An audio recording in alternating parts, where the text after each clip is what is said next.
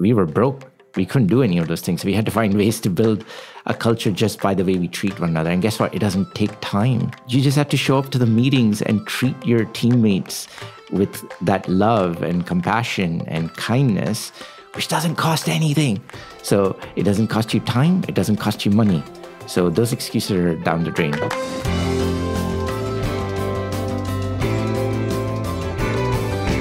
I'm Patrick Pacheco, and you're listening to Season 3 of In Good Companies from Cadence Bank, the podcast where we share our wealth of knowledge to help you navigate the opportunities ahead, because that's what Cadence is all about, the expertise and flexibility to do business on your terms. We're empowered to help, whether it's through our podcast or any of our more than 350 locations across the South and Texas.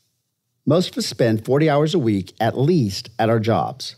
That's half your waking life, Monday to Friday. Our most attentive hours, when the sun is shining and our coffee is kicked in, are spent with coworkers, colleagues, and bosses. How much better would the world be if everyone loved going to work? If it was a place that made us feel valued and excited? That's the vision of our guests today. My name is Mohammed Anwar. I'm the president and CEO of Softway and Culture Plus. I'm also the co-author of a Wall Street Journal bestselling book called Love as a Business Strategy. My name is Chris Petrie, and I'm the vice president of Softway and the co-founder of Culture Plus, which is a subsidiary of Softway. Mohammed and Chris are just two of the minds behind the concept of love as a business strategy. And while that might sound crazy, it has the potential to be revolutionary. So, for our next two episodes, we'll be exploring their ideas.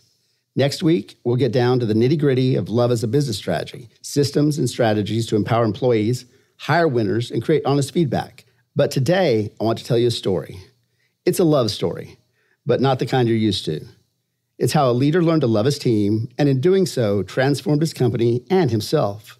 But before we start, we need to know, what is love as a business strategy? In the simplest of the terms, love as a business strategy is where people are the center of any business decisions. And there's a misconception that exists inherently in the corporate world that it's people or profit. And our decisions are at the cost of people, right? Like, hey, if you want to make more profit, cut the comps and benefits first, cut the 401k benefits, cut the food budget. So whereas over here, we say, love as a business strategy is where you actually prioritize people. You put people at the center of all those decisions because they are ultimately responsible for driving profits for your business. So how do you empower them? How do you enable them to drive your business to success? Because people and profit can coexist. They are not opposites or polar opposites or exclusive. Mohammed started his business, Softway, back in 1999. They offered custom technology solutions like apps and e-commerce sites. And in the early days, it was all so simple. When I first started the company, I was 20 years old, and I started it with my brother and some classmates from college. So it was definitely the startup environment, the culture that was typical of startups where, we're eating, sleeping, working day, night, hustling as much as possible, and a lot of camaraderie. We take care of each other, we help each other, and so forth. So that's how it started. But as we began to become successful and grow as an organization, our culture started to take a turn and had to do a lot with me as the CEO of the company. As we began to grow, we had over 300 employees within 10 years. And I think success got to my head. And I started to model behaviors from other leaders of larger corporations that I had witnessed or interacted with. And our culture then took a turn to where it was more based on fear. I followed the command and control approach. It's my way or the highway approach, and led with behaviors that really create an environment of fear around the company. So people were not showing up with their true self or putting their heart and passion into what they were doing. It was just like, hey, do whatever gets us to get the paycheck and get the minimal work done. A lot of people would bring about feedback, but I wasn't willing to listen, right? Because in my mind, this is what you need to do. This is how you become successful. This is how you make profits. This is what is necessary for the organization to be successful. And I was also quite honestly trying to mimic quite a bit of the other organizations out there and say, but this is how it's done. So I hear you, but this is business. So I created that kind of an environment, not knowing what I was doing. By the time Chris joined in 2015, things had taken a turn. You had this organization of people who were skilled and talented, but you could hear a pin drop when you walked into the office. It was like super quiet. You know, the median age in our organization is like 32 or 34 or something like that. So it's really young, but it's like you could hear pin drops. The culture at Softway had soured, literally. So there was a really distinct story in the book about a harsh email you sent regarding a dirty fridge in the break room. So first off, how dirty was the fridge in the break room? It was really dirty. It was bad. I mean, not trying to rationalize why I wrote the email, but there were lunch boxes in there that had all kinds of, let's just say it was like a science experiment. It was really bad. So you sent a message. What was that message like?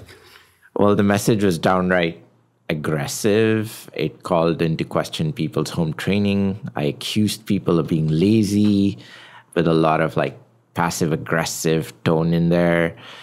And I basically said, hey, look, it's a privilege for you to have a refrigerator here. So if you're not going to keep it clean, I have the right to take it away, like all kinds of threats.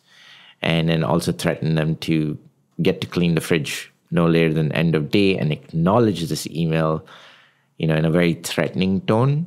I personally did not respond because I was like, you ain't getting that from me. Like, I'm not like, I'm still Alice Petree's son, so there's no way that we're going to do that.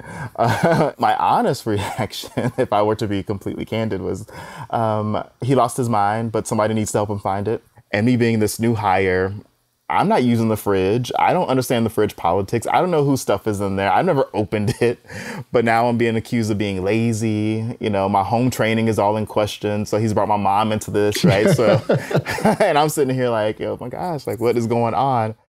So that email, unfortunately, got circulated with ex-employees, made it to Glassdoor, and it became the laughing stock. Look what the CEO of Softway is up to. And even in that moment, I still justified it. I rationalized it. And I was not willing to have it any other way. That's how blinded I was. And my peers, who are other directors at that time, they were talking and they were like, Chris, we really think you should be the one to go and talk to Mohammed. I'm sitting here like, me? I just got it. I'm 2 weeks in and you want me to go and have a crucial conversation with the CEO who I don't even know? Like, that's the old, let's get Mikey. Yeah, exactly. And I was like, they're like, yeah, he'll probably listen because he doesn't know you very well. And I'm like, probably is not the confidence builder you think it is. I set up the meeting with Mohammed. It's a Friday at 4 p.m.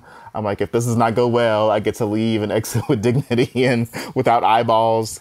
So get into that room, and here I am, the new hire, having a conversation with the CEO about his behavior, essentially, and how he's communicating. And I just like, hey, Mohammed, so I want to talk about that email, and I really want to understand, what was your objective and what were you hoping to accomplish with that?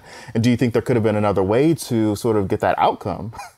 And he looks at me, and he's like, Chris, you don't understand. I know you're new here. He's sort of like, you don't understand. I've been telling these people that they need to keep this fridge clean because this is a privilege. It's not a right. I don't have to give them a fridge. I was like, right. Going in the wrong direction. I was like, I'm about to be known as the person who got the fridge taken away. Oh, immediately I was justifying why I did what I did. I wasn't having it. I wasn't willing to listen to him. I was rationalizing everything and justifying my actions, justifying my email. And then I finally just like ripped the Band-Aid off and I was like, well, Mohammed, I'm just going to be honest. If we were at my last job, you would have gotten fired for sending that out because that's not how we talk to each other. That is just not the way that you unite a team. That's not the way that you communicate. That's not the way you get people sort of committed to changing their behavior. I really had like that realization moment. Wait a minute, that doesn't sound right. Maybe I did do something wrong. The fridge email opened Mohammed's eyes to his behavior, but it was nothing compared to what happened next. Late 2015, you had what you've referred to as Softway's darkest day. Can you kind of talk about that situation and what gave rise to that? Our company was on the verge of bankruptcy in 2015, 2016. Although we had had huge successes up until that point in time, and we had been in business almost 12 years, because of the culture, because of my behaviors, our company was on the verge of bankruptcy. And in order to keep the company from shutting down, we had to do layoffs. We had to lay off 1/3 of our organization, almost 100 employees all in one day. The unfortunate thing is that we did so in a very dehumanizing manner. It was not something that I was proud of. I was having all kinds of doubts in my heart in the moment, but I also was being told and reminded this is how the corporate workplace is. This is how it should be done. So I was just taking the guidance. Still full ownership. I allowed it to happen and I did it. But in the moment, apparently this is the norm in the corporate workplace and that's how it should be done. So we followed suit. We followed whatever was out there known to be done in terms of layoffs and mitigate any lawsuits, mitigate any legal consequences, speak as less as possible, just let them go, right? Don't give any information, don't divulge the why, don't say anything beyond XYZ. Be stoic, do it, get it done. All the people who were being laid off were asked to assemble in one conference room, one area, and then the people who were not getting laid off were asked to assemble in a different part of the office. And we announced all at once, gave them folders and said, you're being let go. So there's boxes out there to go pack your stuff and a security guard to escort you to the parking garage. That was it. After that moment in time, I would say I hit the lowest point in my life. I did not know if I was the right person to continue to be the CEO of the company. I lost all my confidence. I questioned the existence of Softway. I didn't know if our company's doors would be even remain open for a month longer. I hit the lowest point in my life at that point in time, for sure.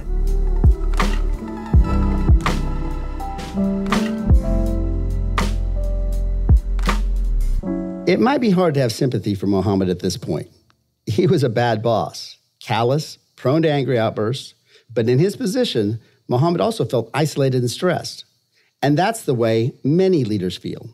So let's talk about leaders. And people might roll their eyes and say, cry me a river and give me a little violin to play. But being a leader is difficult. It is hard to be sitting in that corner office or whatever office you sit in and lead a team. What challenges do you feel leaders face that employees are not aware of? There's a saying, I might butcher this saying, but it gets lonely on the top.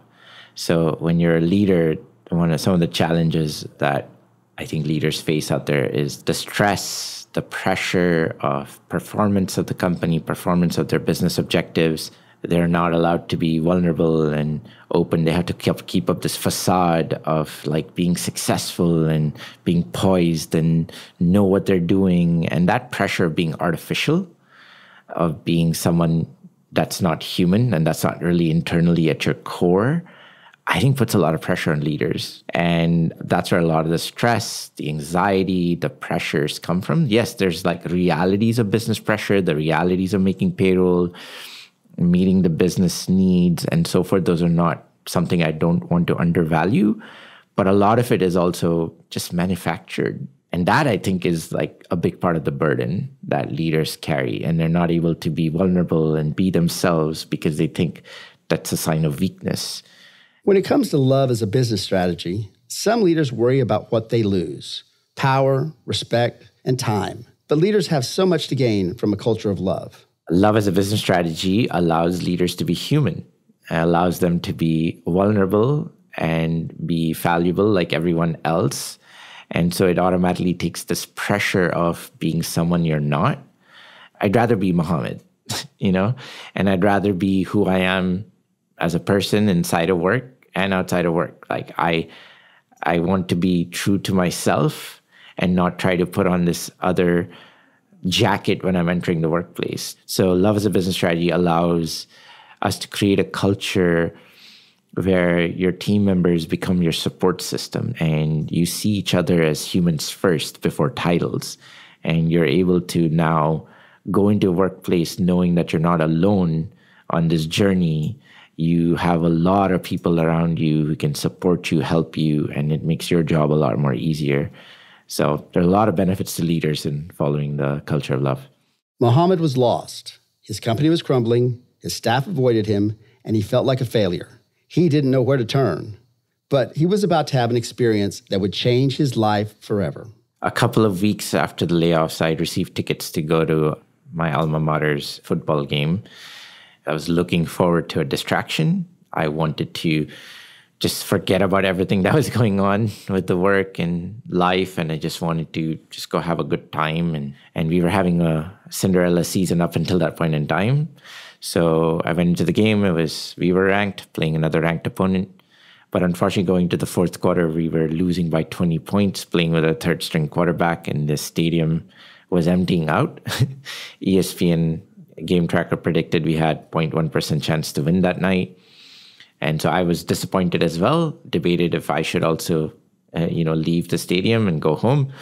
But something inside of me told me, stay back, be there to watch the game. And I'm glad I did, because I ended up witnessing one of the best comebacks in Cougar football history. We won that night with less than 30 seconds left on the clock by 35-34. Watching the press conference of then rookie head coach Tom Herman, who had taken us on a 10-0 record till that point in time.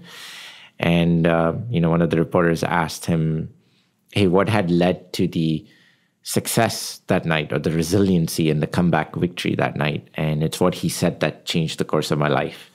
He said it was love. It was love and support that the football players had for one another.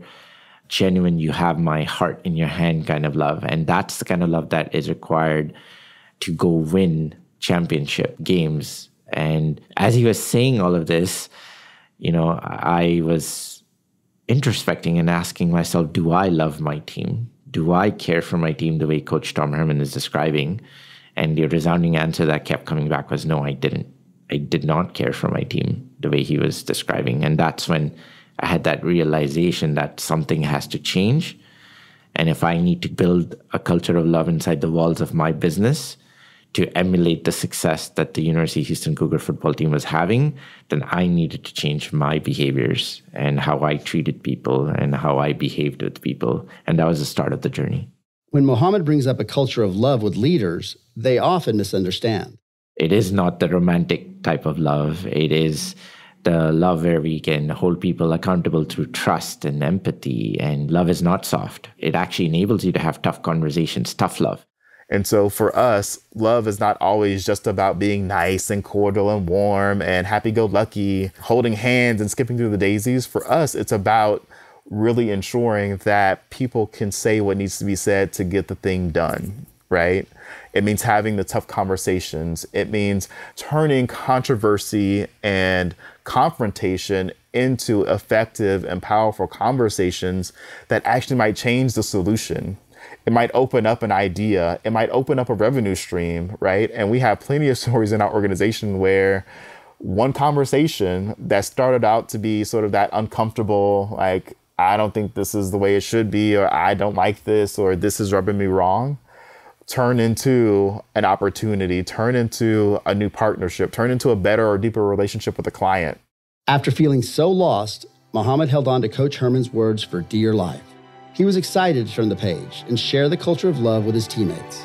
The day after hearing that press conference, we had a company town hall meeting with our entire organization, and I decided to tell them, I love you all.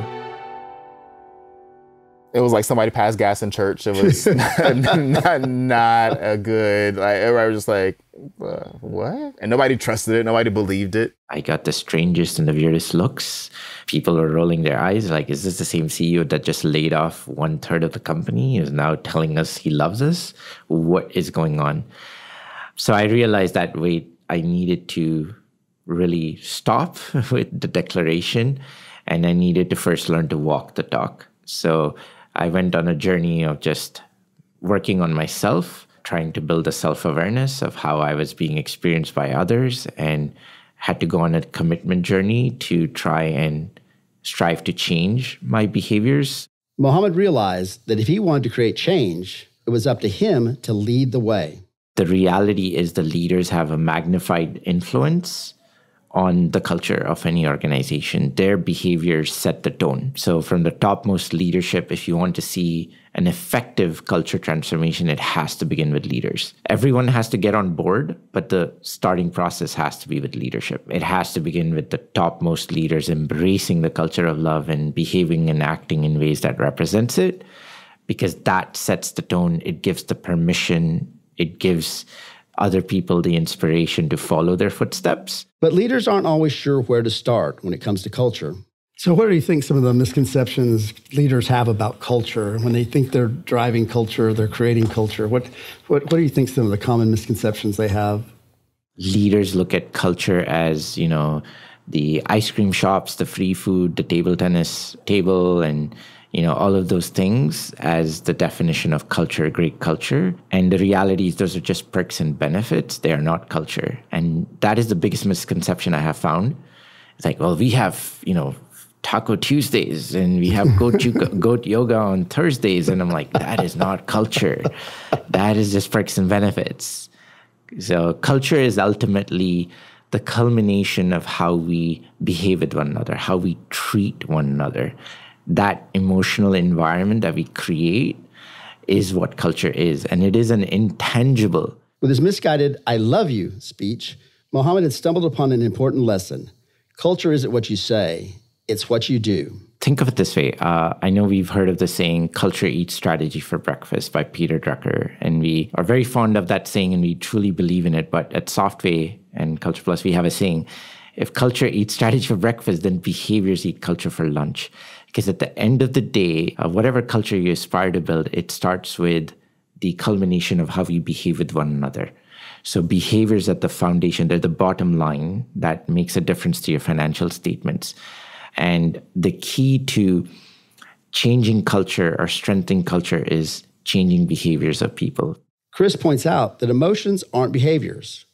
Behaviors are what you do in response to emotions. I truly believe that when you're angry, everybody behaves differently. But unfortunately, especially in the workplace, everyone sees anger in one form of behavior, which is usually yelling and aggression. But when you're angry and you're not aggressive, you can be passive, you could be quiet, you can ice people out, you can play mind games. I will be sarcastic with you. I will say the sharp, biting comment that just shuts you down.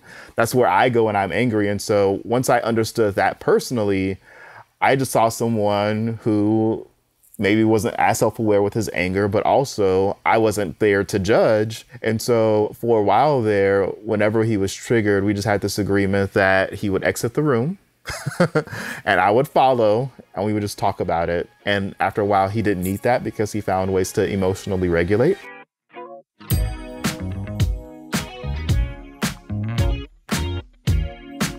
As part of this journey, Mohammed had to redefine what it meant to be a leader. I think we have to understand our role as a leader. What does it mean to be a leader? Our job is to make other people's job easier. Our job is to make them more successful, set them up in their career, make sure that they're doing the best work of their lives.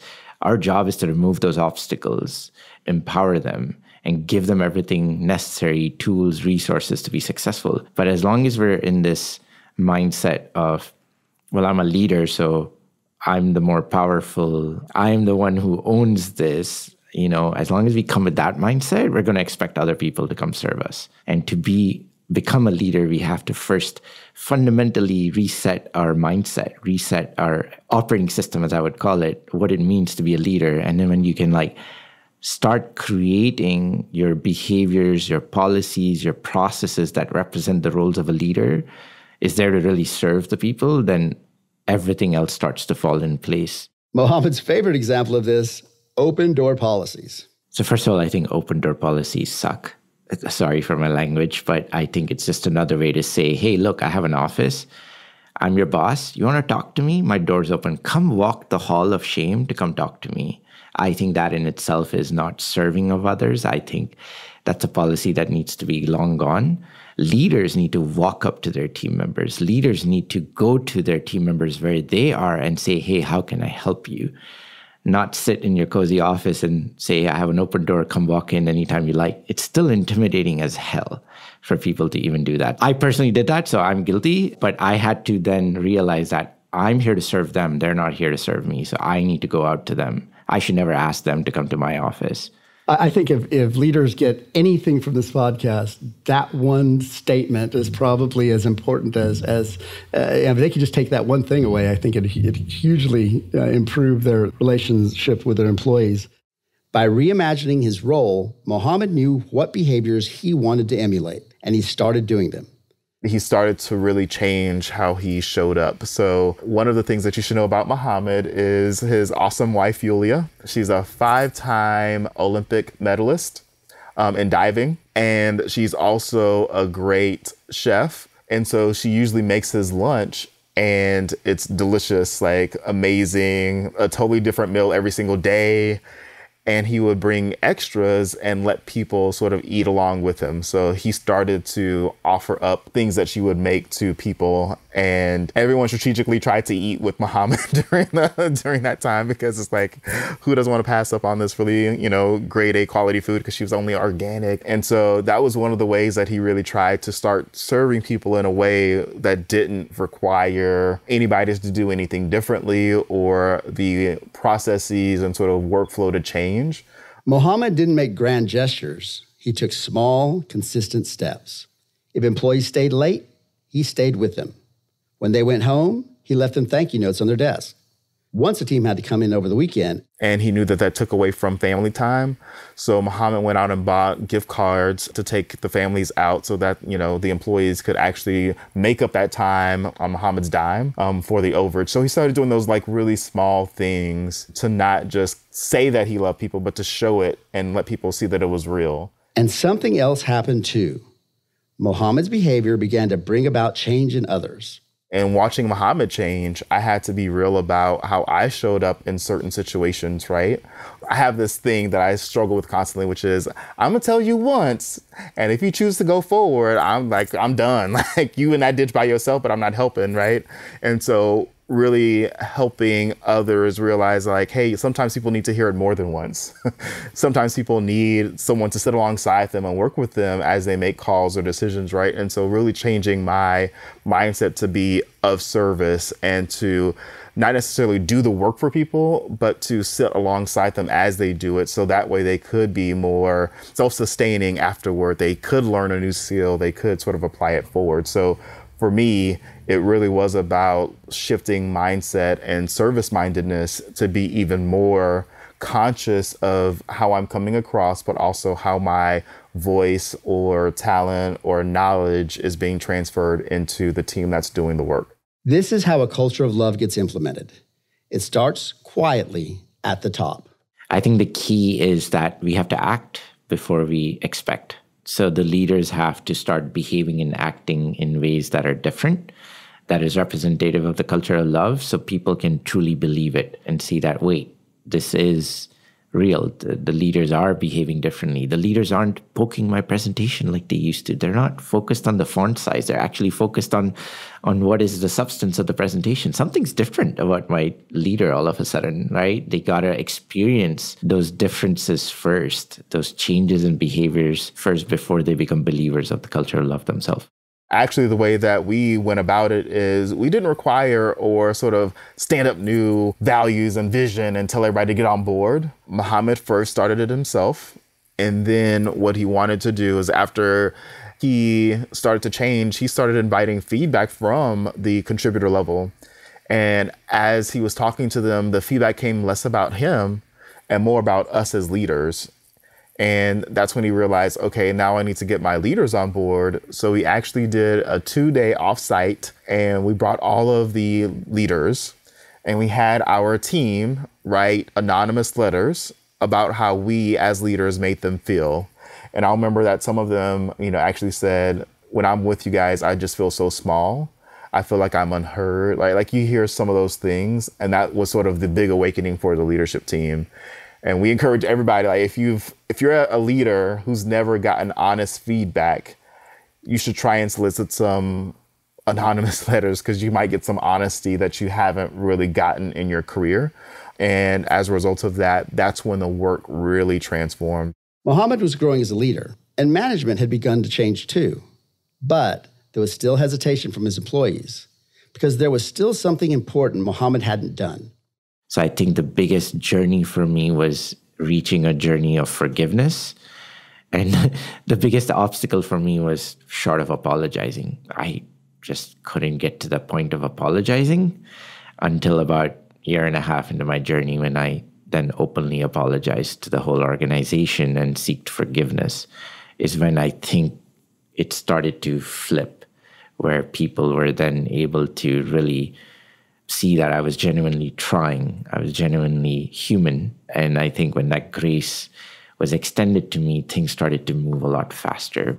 Grace and forgiveness are key parts of the culture of love. You should still be able to empathize with people who might have messed up or made a mistake. And so as a team, we also do like to make sure that we provide each other grace, right?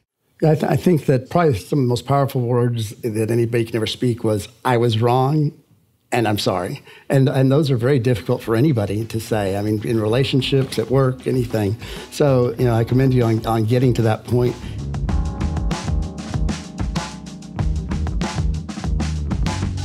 After that moment in time, that was a very pivotal moment in our journey that led us to then operate at a more unified front, and were able to do things that we were not able to do before, and that propelled our business outcomes. It helped us become a profitable business again. We tripled our revenues, improved our EBITDA margins by 42 percentage points, reduced our attrition from 30% to 12%, started to grow our accounts with customers. Like everything just started to become more and more positive as a result of that.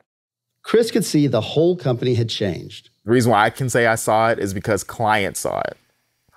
And so when our clients came back and said, you guys are a different organization, a different team. Like we had this one client group where our meetings started out to be like 30-minute check-ins weekly. And then the 30 minutes grew into an hour.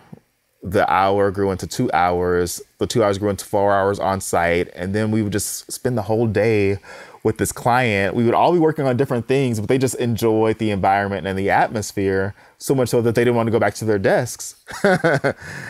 In fact, the shift had led to a whole new business, Culture Plus. When we finally encountered this culture of love and tried to bring it into the workplace and experimented with our own environment, one of our largest customers noticed our transformation and asked us, hey, can you help us with our leaders and our culture? And we're like, wait a minute, we're a technology firm. We don't do that kind of stuff. But they pushed us and empowered us to do a pilot. And that pilot led us to travel the whole world. We trained 1,400 leaders from 46 different nationalities and backgrounds. We traveled to 10 different countries all over the world. And we imparted training on how to lead with love. And every session we went, we met humans from every corner of the globe with different backgrounds, differences in language, religion, ethnicity, gender, you name it. And every one of them resonated with the concept of love. And they were like, this needs to be shared with the world. This deserves the world to know that this is the way to move forward. And anything and everything we do, we want to bring back humanity to the workplace. Mohammed is by no means perfect, but now he's better equipped to deal with his mistakes. At the company, they've coined the phrase, oh, Mo's having a moment, Mohment, which means I'm reverting back to maybe some of my past behaviors. But at the same time, I think that is self-awareness, right? You don't like flip the switch and all of a sudden you're like this great human. It's a journey. And the more you can catch yourself doing those things, it's a victory. It's a win in my mind, because now I'm at least having the awareness, wait a minute, what I just told Patrick wasn't the right thing to say. I need to take it back or apologize. Versus before, I wouldn't even care. I wouldn't even know I had done something wrong because I had no awareness. So it's a journey. This journey is a never-ending journey. It's a permanent state of transformation, so you're never done. And also, we're human, and we all make mistakes. We all have moments. We all have stressors that sometimes can push us to the limits.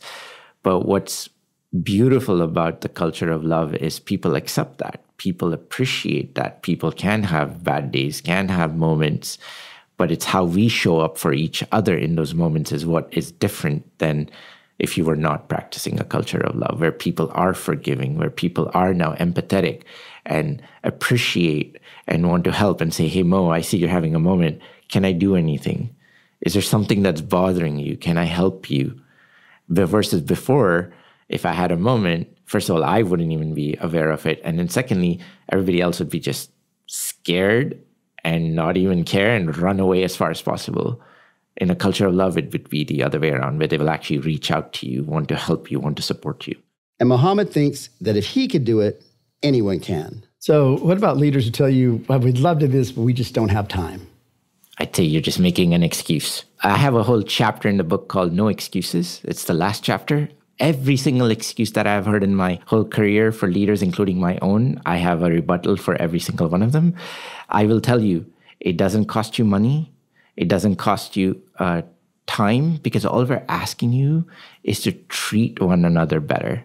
Treat one another with love. And trust me, you don't need ping pong tables. You don't need ice cream parlors. In fact, when we were bankrupt, we were broke. We couldn't do any of those things. We had to find ways to build a culture just by the way we treat one another. And guess what? It doesn't take time.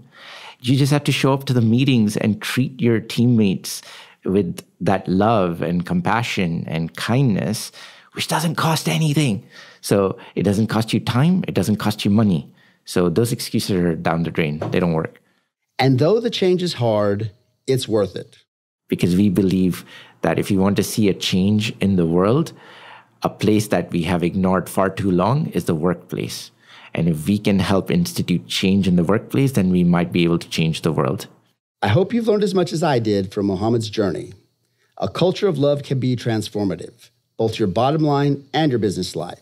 I suggest you think about your team. Do you have a culture of love? Do your employees feel the same? It's up to you as the leader to be the catalyst. Think about the kind of leader you want to be and act accordingly. Behaviors are the bricks with which you build your culture. Even if it's hard, remember, leading with love is free, and the benefits could be enormous. There are no excuses. But there's so much more to learn about the culture of love. Tangible frameworks, hiring strategies, and ways to build it into the fabric of your business. And that's why Chris and Mohammed will be back next week to discuss how to revolutionize your communications, empower your employees, and harness the power of tough love. Thank you to Mohammed Anwar and Chris Petrie. We've only scratched the surface of love as a business strategy. But if you want to learn more, check out their best-selling book, or better yet, their podcast. We'll link to both in the show notes.